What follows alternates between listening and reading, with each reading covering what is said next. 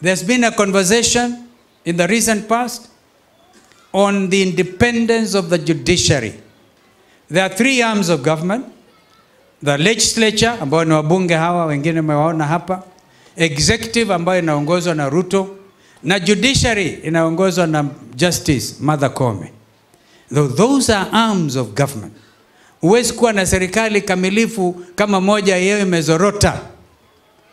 Kumbukeni, yes, wakati wa Kibaki, I remember Minister for Justice Kiraito Murungi that time, and another judge, in fact, Justice, I forget his name now, my friend, senior brother, who was appointed the Ringera. Justice Ringera did the radical surgery.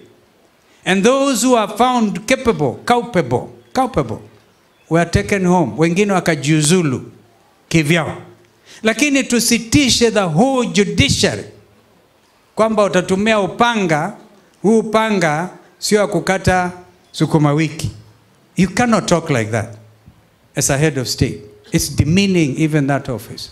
Kwa hivyo kama vile Senator amesema, tuheshimiane. And we will make progress as a nation where we respect the rule of law, independence of the judiciary. Mimi na Raila tulishindwa kupata haki yetu in 2013. Tuliamini tulikuwa tumeangusha Uhuru na Ruto. Tuliamini hiyo. Tukaenda kwa mahakama. Mahakama ikatoa uamuzi. Hatukukubaliana nayo. Lakini tuliheshimu. And we are saying that there is nothing called Mungiki in Kenya. I'm a stickler for the rule of law. Vile vione vijana wa Kenya.